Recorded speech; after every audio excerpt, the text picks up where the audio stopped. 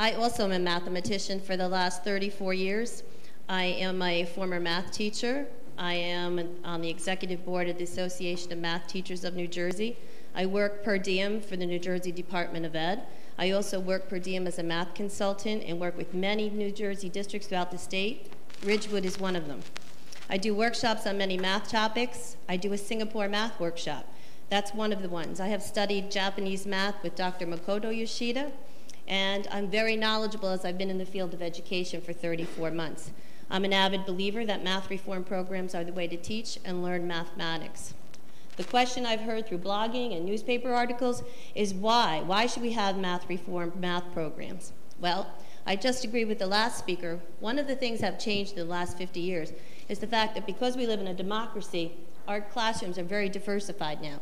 We have learners that work at the bottom of the learning triangle where they're constructive learners. We have learners that work in the symbolic middle stage, and then we have abstract learners. And I know Ridgewood probably is filled with a lot of abstract learners, as you do very successful with all of your test scores.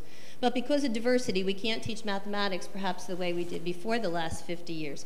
We have to try to meet the needs. The whole government has said, instead of just teaching to the elite advanced, let's teach to the whole curriculum, all three learners.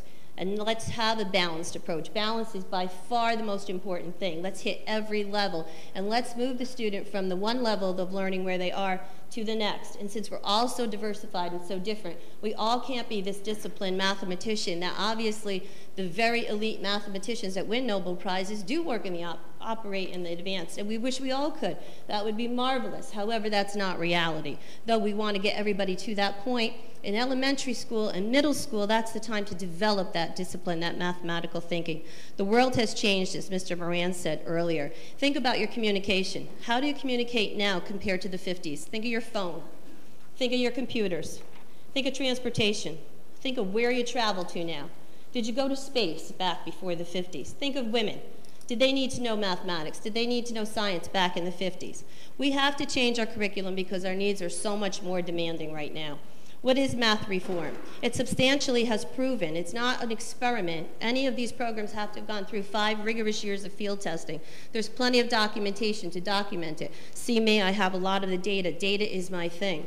It substantially raises the level of mathematical thinking and reasoning of students. It promotes long-term retention of mathematical concepts, process, and skills. That is the #1 problem with mathematics today. I guess in Ridgewood, everybody loves mathematics, but generally speaking, you hear parents always say, I hate mathematics. I couldn't do mathematics. Kids are like, oh, it's hard. We can't do it. No, it's not. Not if it's taught properly. It really can be taught so there's long-term retention. It's not retention for the moment when the test is given.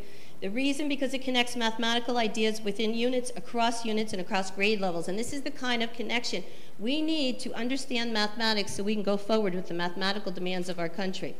No, we weren't terrific in mathematics. I don't know where that data came from. The TIMSS report in 1990 showed that we were 20th out of 23rd countries of the planet that volunteered to see how we were doing in grades 4 and 8 in mathematics and science.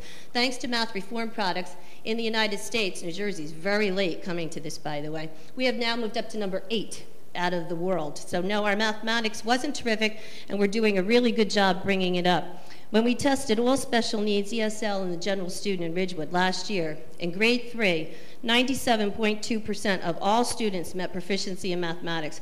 53.8, more than half, met advanced proficiency. That is unbelievable working for New Jersey Department of Ed. For grade 4, it was 97.9 at proficiency, 70% at advanced proficiency. Grade 5, 95.9 at proficiency, 54.7 at advanced proficiency. Actually, we would like you to teach the rest of the state how you do so well in mathematics. Obviously, this math program is working. Thank you.